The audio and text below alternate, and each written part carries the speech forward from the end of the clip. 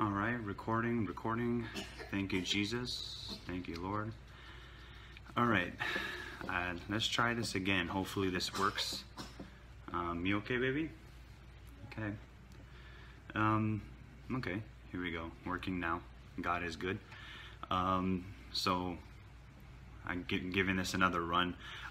So we just tried to go live, but something happened with, probably because of the weather or something, but still, God is good, and I just wanted to give everyone an update about what's been going on. A lot of things have been transpiring, and some changes are headed my way. A lot of good things headed my way. A lot of bad things happened on the way, but God is still on the throne, and there's something that the Lord reminded me of throughout the whole episode that happened, because drama will always try to come your way, but nevertheless, God is still on the throne, and we're still accountable to His word, accountable to do the right thing, no matter what anyone else says, but to do everything unto the Lord with love, and to love Jesus first, and to love your neighbor second, and even if they want to be your enemy at the time being, you're still called to love them. Amen. And so I just wanted to encourage some of you guys today. Hopefully this will bring a word of encouragement, and I have some word that is hopefully can encourage someone, and hopefully bring light to what's been going on. Okay, so let's just open up in a word of prayer. Father God, we thank you for this day. We thank you, Lord, for just having your way, and for showing everyone who you really are, Father God. We thank you, Jesus, for revealing to us by your Holy Spirit what is your intent of your heart, and what is the revelation of your word, and reveal to us what your plan and will is for our lives, Father. We seek you first, and we put everything else second. We love you, and help us dig into your word today through the Holy Spirit, and change us, Lord, and make us more like you every single day. In Jesus' name, amen. Amen. All right. So a scripture that has been on my heart, I'm going to be reading out of Matthew 5 today, and out of the book of Titus, chapter 3. But Matthew chapter 5, I'm going to read from verse 37. Okay. And Matthew chapter 5, verse 37, it says, let your yes be yes, and your no be no, and whatever is more than these is from the evil one.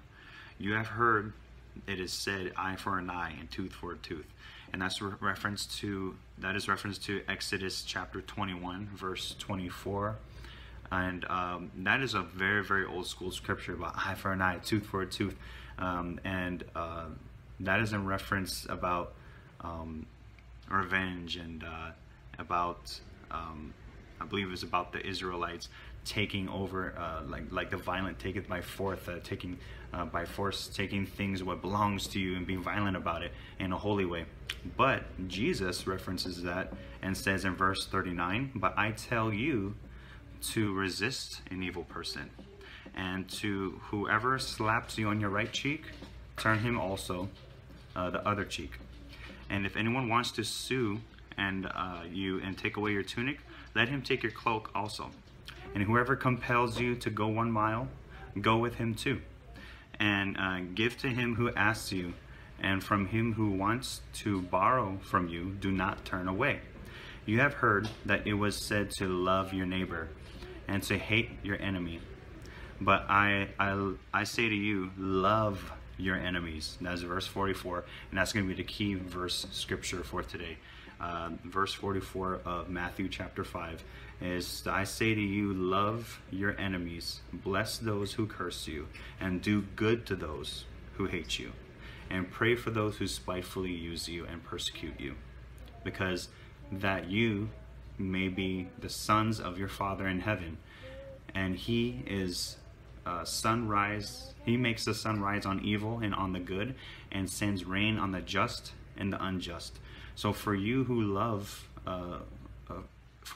if you love those who love you, what reward have you? Do even tax collectors do the same? And if you greet your brethren only, what do you more than others? Doesn't even tax collectors do so? Man, he's really hating on the IRS in this scripture, but hear me out. And therefore you shall be perfect, as in mature, and just as your Father in heaven is perfect. Now, what is that saying? That's not saying we're going to be made like exactly like God in deity and be God of the universe and everything like that, but it's saying that you will be mature and you will be walking in love as Christ walks in love. Hi, Auntie Karen. God bless you. Love you.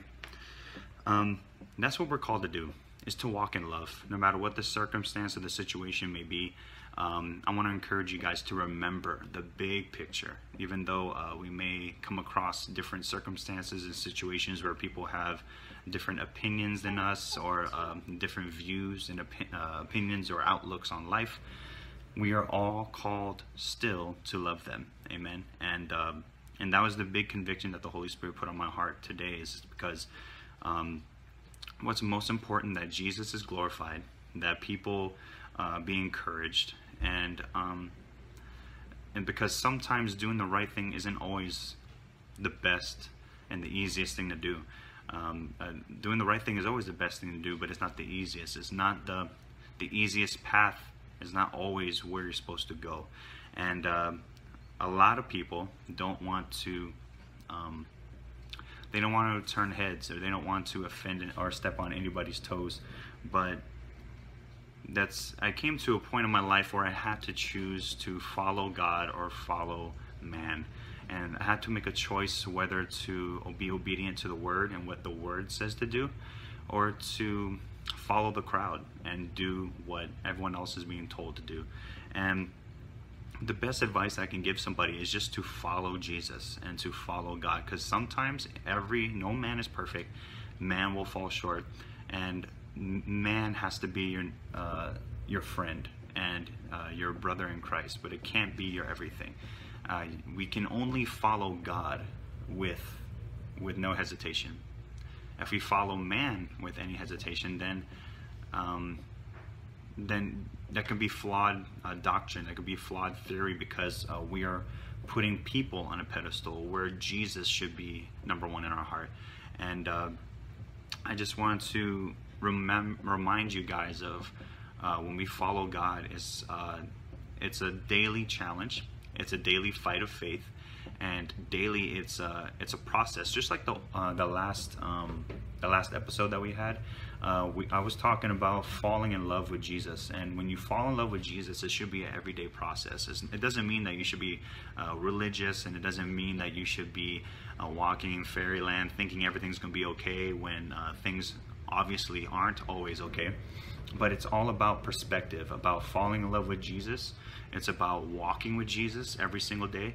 And be it a good day or a bad day, God is still on the throne, and he still loves you. And that alone is enough motivation to do the right thing. And that's what I've learned throughout this whole process, is learning that we are all called to be deep in the Word, to be deep in relationship with God, and just to be in a way of uncompromising for the Word of God and for the Spirit of God. And you know, what I mentioned before in another podcast is, when you're showing an example of what the love of God is, it's gonna make you look like a nobody sometimes. You're gonna be the outcast sometimes. You're gonna be the oddball standing out. You're gonna be made fun of. You're gonna be talked about, because sometimes showing love and upholding the Word of God to where it should be, sometimes it will make you unpopular, and it will make you a controversial person. But when things are brought up, I came across some things that I disagreed with, that I was being taught, and I addressed it, you know, according to the Word, because I didn't know what to do. And so that's just like I mentioned. Do you uphold the Word as number one, or do you uphold the person that you follow as number one? And And so I came to a crossroads where I had to do, what does the Bible say about the situation? I know I'm being told this, being told that, how we should handle the situation and to let things go and whatnot, but you're never safe if you just take people's word for granted and you just take it as it is and what you're told to do. That's not a safe place to be. It's always the right thing to do, to ask God, what do you want me to do? Amen. And so I dug into the word. I did some research, and it's not coming from a when I wanted to present what the word said about it, about the situation that was brought to my attention. It's I pitied the person. It wasn't a matter of revenge or me wanting to throw anyone under the bus or trying to get someone in trouble, and it wasn't like that. But whether or not they say so, I was accountable for what I know. And now that I have knowledge, I'm accountable what to do with that knowledge. And I wanted to take it to the Bible and what does the word say. And to do that, it takes love, man. It's the hardest thing I ever had to do, was to follow the word despite what I was told. And but I think I've grown a lot from it. And I won't go into detail out of matter of respect,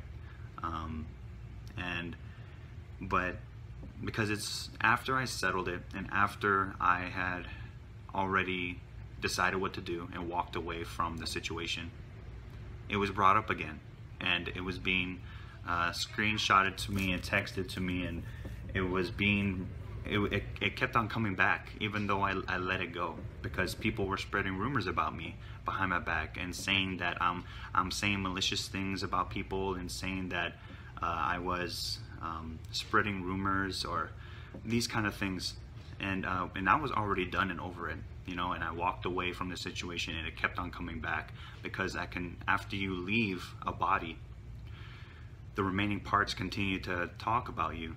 And it's convenient and easy because you're gone, and people like to talk about you after you're gone if you stand out, and that's what kept happening, especially from leadership, and so they were saying false things, and because they were saying I continued to talk about this individual that fell short, and I was done and over it, but they were using me in a storyline to further their agenda, and saying that Justin is going around doing this. Oh, I thought you should know that Justin's talking about you, blah blah blah.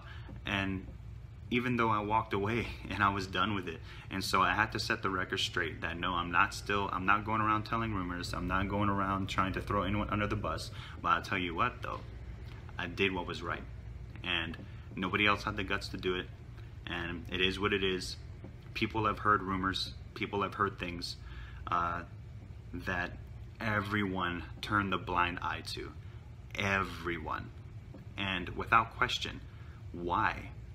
Why not take it up to God? Why not take it up to the scriptures to see what Jesus said? See what the Holy Spirit said, how to deal with the situation? Because it's not my situation, but it was presented to me. And if it's part of leadership, and it's a part of people, a part of groups that hundreds, maybe thousands of people follow, it has to be addressed. Not because of wanting to stir the pot, but for the integrity of the gospel of Jesus Christ. That is what most important. Not someone's reputation, not someone's I don't know, someone's facade. I don't know. Nothing is more important than the gospel. And what we represent is the gospel. And if that is compromised, it has to be addressed, man. That's why people walk away from church. If they find one hypocritical thing in leadership, or if they find one thing wrong, if they hear one little rumor, they don't want nothing to do with Jesus, because that's who we represent.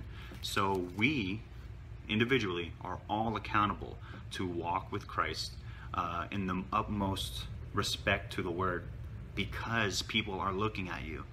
And when people are watching your every step, and they're looking to see if you get easily offended, or if you fall into temptation, or if you want to hide sin and lie to people about it, or if you want to go around and sleep around on your wife, or if you want to go and do drugs, if you want to go gang bang or something like that, and they know you're a Christian, then they will see the church automatically as a hypocritical body, because we are associated with the church, that we are associated with Jesus. That's who we represent. Now, if people far away that are considering getting to know Jesus, but they see us walking in sin or trying to hide sin in leadership, then they don't want nothing to do with this. That's why there's no growth to the body.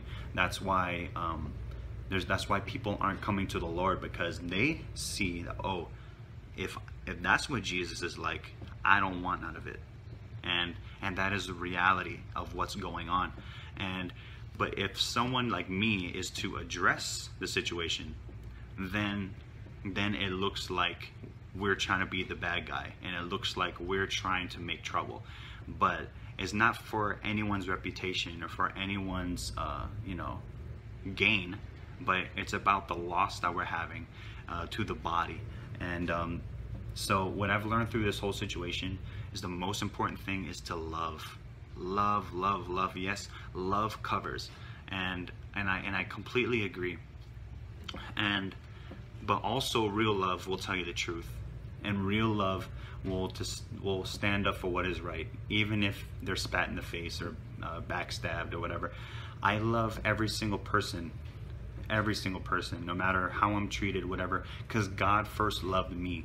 And we are all called to love everyone, especially your enemies,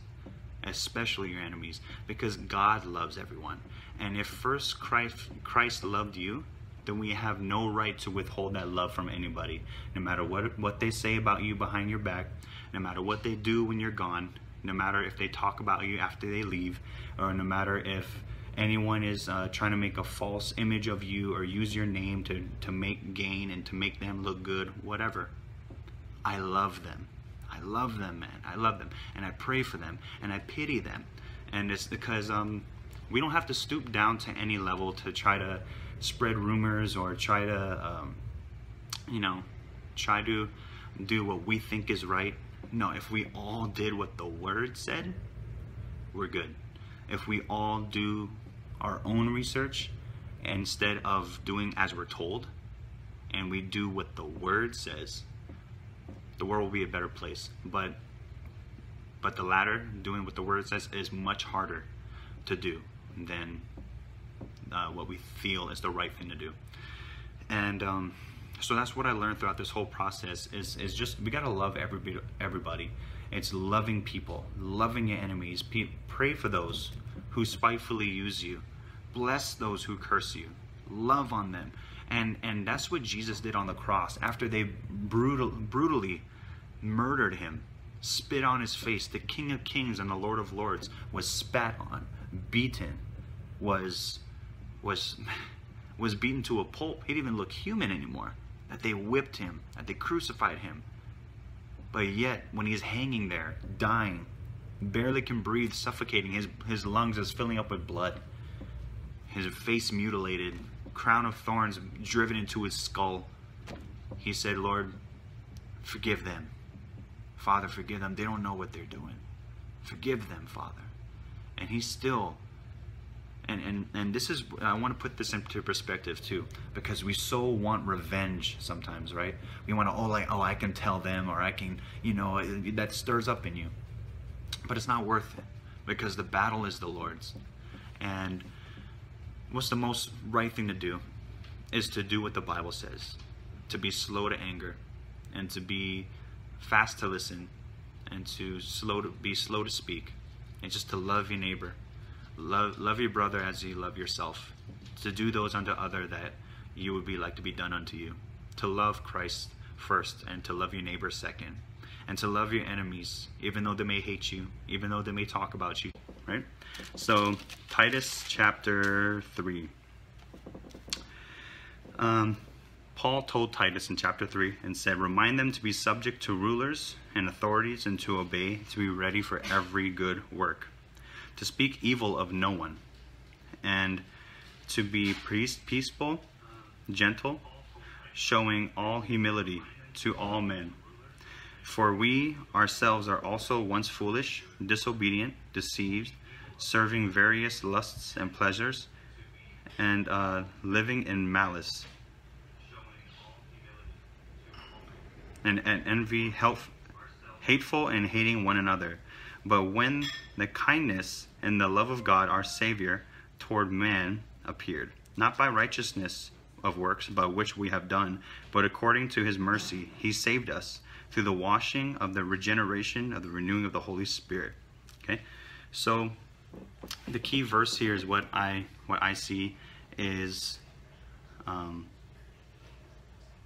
verse 3, is that for we ourselves were also once foolish, disobedient, deceived, serving various lusts and pleasures, living in malice and envy, hateful and loving and hating one another. But when the kindness and the love of God our Savior toward man appeared, not by works of righteousness which we have done, but according to his mercy who saved us through the washing and the generation of the Holy Spirit. Man, he poured out upon us abundantly through Jesus Christ our Savior, that having been justified by his grace, that we should become heirs according to the eternal life of hope. That was chapter 3, verses 1 through 7. So we were once foolish. We were once disobedient. We were deceived. We were living in malice and envy and hating one another. That's how we used to live as before we received Jesus. But the right thing to do is to love those who may not be walking in the word as they ought, or to love everyone who tries to come against you in Jesus' name. To love everybody, to love them no matter what. And God is so good that it has to be put into perspective about why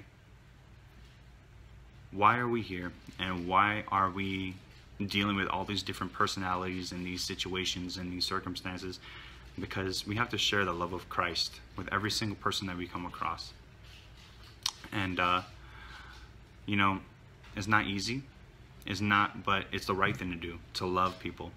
And when Jesus was hung on the cross and he was getting beaten, just like I was saying before, is that a lot of people don't want to be looked at like a wuss, or a, what's another word that I could use, or like a sissy, or if they don't want to look a certain way, like a punk. They don't want to be look inferior, right? So they don't really want to do the right thing because it'll make them look a certain way. But you know what? I'm sure Jesus felt the same exact way. I'm sure Jesus knows how it feels to be so in a position where he could have called legions of angels to save him from the cross, and people spitting on him, making fun of him, mocking him, saying, "Aren't you the Son of God? Aren't you supposed to be you know, all powerful? Aren't you the King of Jews? You know, come on down from the cross if you're God. If you claim to be the Son of God, go ahead, come on down." But he didn't, and he loved them. He said, "Father, forgive them. They don't know what they're doing." Why don't we do the same thing? To love our neighbor and to forgive them. And the key word in to forgive is to give it before it happens. To make sure that we are always walking in love. Always. Oh. Okay, Xander, go away. You are singing so loud. Come here. All the kids and dogs want to be so loud today. But see, look. Come on, Xander. Who that?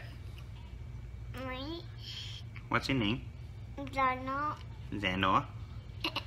Why are you singing loud? I want to. Cause you want to? Yeah. No, I wanted to do on the show. You don't want to make doo-doo on the show? No.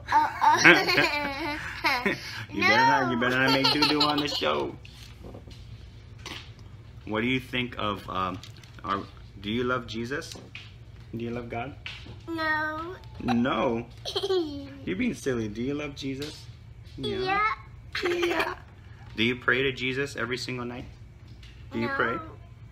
Do we pray when we go to bed? Yeah. Yeah. Oh, you're so silly. You know and yeah, know and yeah. This is the star of the show, everybody, today. Yeah, yeah. Yeah, yeah, yeah. We need a God like you. Yeah, yeah, yeah. Yeah, yeah, yeah. Yeah, yeah, yeah. We need a girl like you. Yeah, yeah. That's his favorite song. Okay, goodbye. Go in mommy's room and sing. Okay. Special guest Xander. Xan the man Utley. Jeez, everyone's so loud today.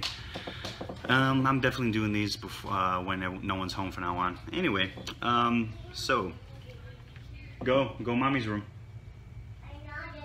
Bye bye. Let's see. When Jesus was hanging on the cross. When Jesus was hanging on the cross, he could have said anything that he could have done it all. He could have said, you know what, forget you guys, I'm getting down and I don't want to die on the cross. You guys are ungrateful, you hypocrites, you this, you that. He could have. He had every right to. Because the very people that he gave life to, the very people that he was dying for, was spitting on his face and was murdering him in cold blood publicly. And but I wanted to share some definitions with you guys too, because the word, it says some things that I don't think we know what the true meaning is. We are called to exhort our brothers and sisters. E-X-H-O-R-T, exhort. What does that mean? To urge on or encourage, especially by shouts. So it's like, it's another definition is to force or impel on a specific direction. Okay? And we're also called to admonish our leaders. What does admonish mean? A-D-M-O-N-I-S-H. To warn or reprimand someone firmly. To advise or urge earnestly. Or to warn someone of something to be avoided. The Bible says to exhort and to admonish your brothers and sisters in Christ, especially your leaders. Now, when we hear specific words like that in the Bible, we like to just assume that it means to give them props. Yeah, I'll admonish you, bro. God bless, man. You know, but that's not what it means.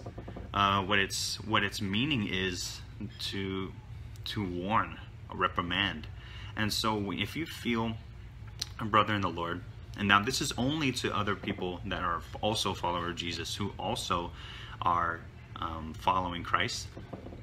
You, as a brother in Christ, also have the right to warn him in love, to do the right thing, to say, hey man, you know, be careful of that. I don't think that's the right thing to do, you know, because me and you are Christians and we are representatives of Christ. So therefore, if we are representing Christ to the world and you are doing this in your life, then I feel that should be addressed brother to brother, one-on-one, in love. I got to tell you, man, I don't think you should be doing this, okay?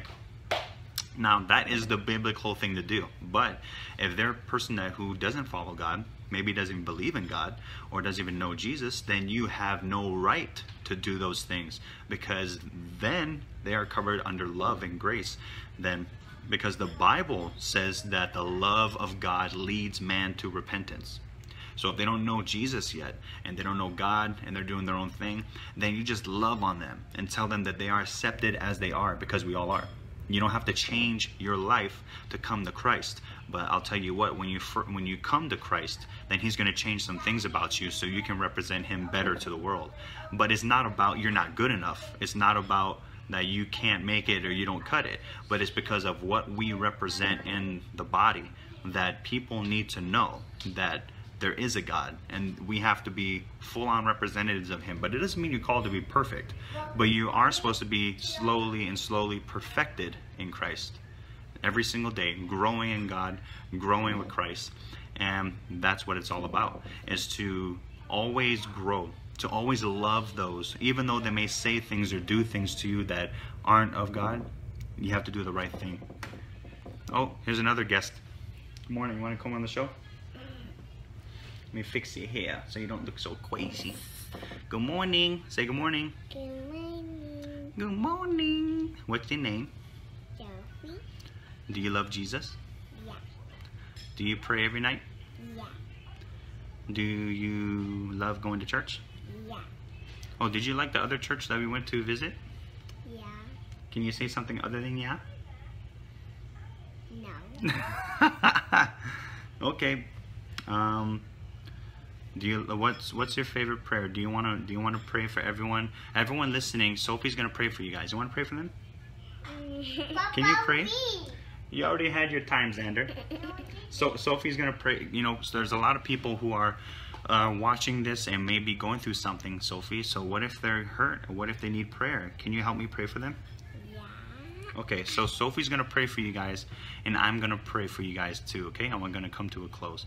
But just the topic of today is just to love your enemies, because the world is too big, and God is so big that it's not worth holding grudges against anybody. We may have differences in opinion of how things should be handled. It should be, we may have different ideas of what the word says, but if we agree to disagree, I don't care. I love you guys anyway. I'm just trying to do my best to follow the word, right? So that's all I'm doing. So Sophie, why don't you pray for them, and hey, we're gonna pray after, okay? Okay. So Sophie, you want to pray for them, and pray for them because they're going through something, okay? You gonna pray? Go ahead, pray. Dear Jesus. Dear Jesus. Okay, pray for them. Pray for them. I don't know. Okay, we pray for these people. Pray for these people. No matter what they're going through, No matter what they're going through. that you can be with them always. You can be with them always. So if you guys don't know Jesus and you want to have eternal life in Christ, then we're going to lead you guys in a prayer that you can follow along with us. And Sophie's going to repeat after me because she did this prayer before. But if you guys want to do it with us, you can. And Xander, you can come too if you want. Come right here. So if you guys want to pray with us, and you guys are going to repeat after me, okay? Okay? Say, Father God. Father God. Okay, we're going to do it for real, okay? Father God. Father God. Thank you for your son, Jesus. Thank you for your son, Jesus. Yeah. Come into my heart. Come into my heart. I make you I make you my Lord and Savior. my Lord and Savior. We love you We love you for all of our days. for all of our days. In Jesus' name. In Jesus' name, amen. Amen. About me. Amen, guys. Simple prayer like that, just asking the Lord to come into your heart. And if you guys are going through things and you don't know, He was Grandma. that's not Grandma. I'll show you a picture after, okay, of who that is, okay? So we love every single one of you guys. Thank you for always being there for us. This was a different episode, but roll with the punches, right? So God is still on the throne, and we encourage you guys to always remember that life isn't easy, but you are promised that you are an overcomer, and you can overcome by the blood of the Lamb and the word of our testimony. Amen. So God bless you guys. Mommy's watching a podcast. Yes, she is watching. I love you guys, and remember to keep fighting the good fight of faith. Take care. God bless.